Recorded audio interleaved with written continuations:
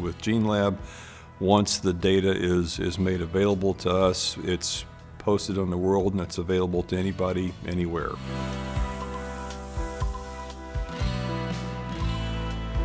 The research that's been conducted on ISS can be revisited, so those very valuable experiments that were flown in space, once this data is now open and anyone has access to it, other people can look at that spaceflight data and do useful things with it. And that's why that's what the openness means to me. He would like to see that data be useful for hypotheses and for experiments that have not yet been conceived.